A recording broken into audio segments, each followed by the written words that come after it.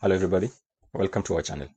So today we're going to discuss about how to achieve IELTS band 8.5 or any high score, any desired bands in IELTS. So we're going to deal with four main parts. That is the listening, the reading, the speaking, and the writing. Alright, so the listening, reading, speaking, writing. And I've divided this into two parts so that I can discuss something. So we know that the listening, reading, speaking, we have a lot of control over this part. How do we have control? We have control over the listening because it's us who listens and it's us who transfers what we have listened onto the answer sheet. We have control over the reading as well because it's us who reads, and we have to just transfer what we have read and understood onto the answer sheet.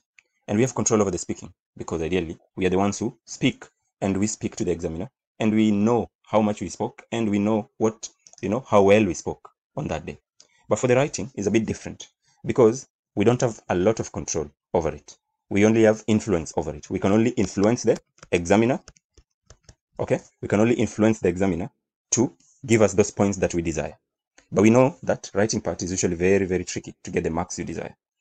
Now, we're going to deal with each and every part, and I'm going to tell you what points to focus on so that you can achieve your desired bands.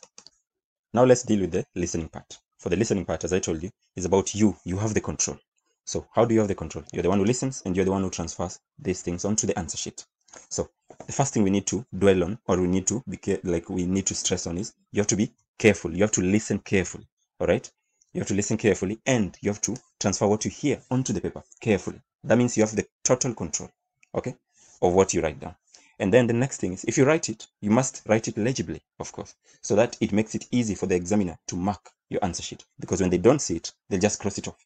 All right? So these points are very important. So next point is you have to keep time, because we know the listening part takes 30 minutes. So you have 30 minutes to listen, and you have 30 minutes to scribble down. You'll be given a paper that is a rough sheet that you can write and scribble down whatever you listened.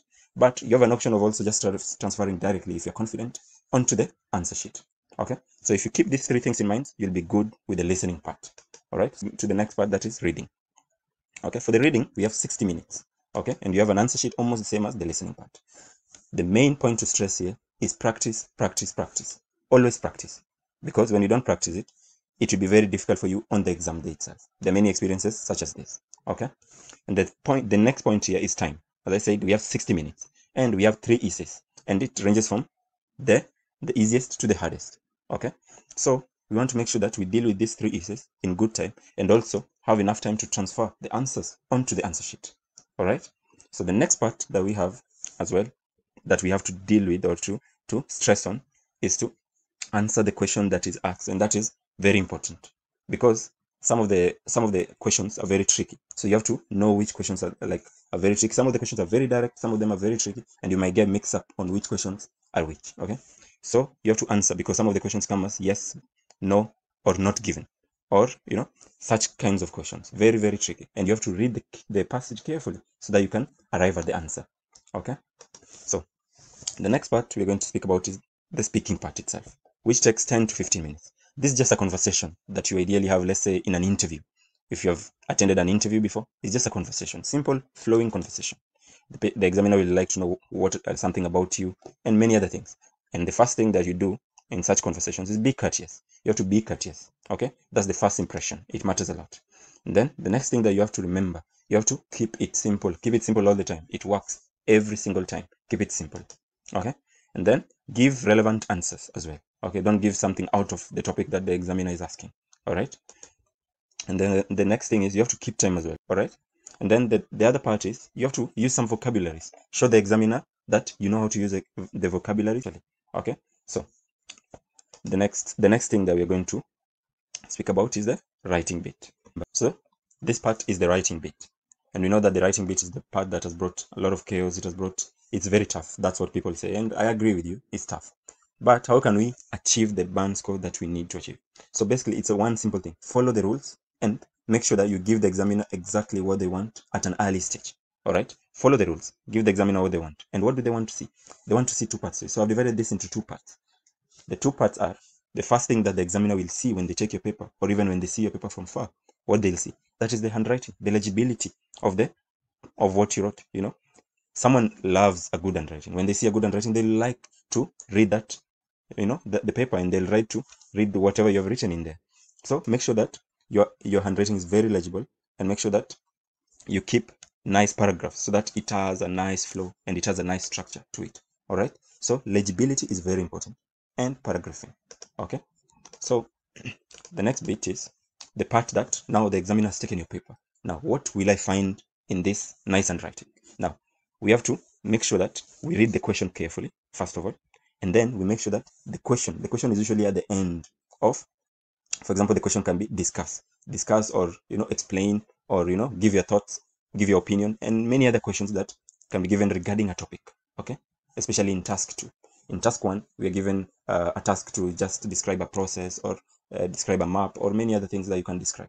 But task 2 is the gold mine. This is where we find a lot of marks. Okay, for task 2, make sure you respond to the task effectively, and this is done, and this is shown in the first paragraph itself. We'll respond to the task, and we'll make sure that we do that. So after that, what do I see? Is this student like coherent?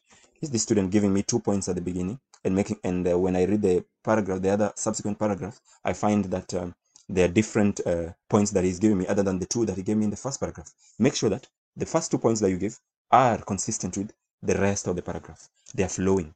So make sure that you're coherent in your work. All right.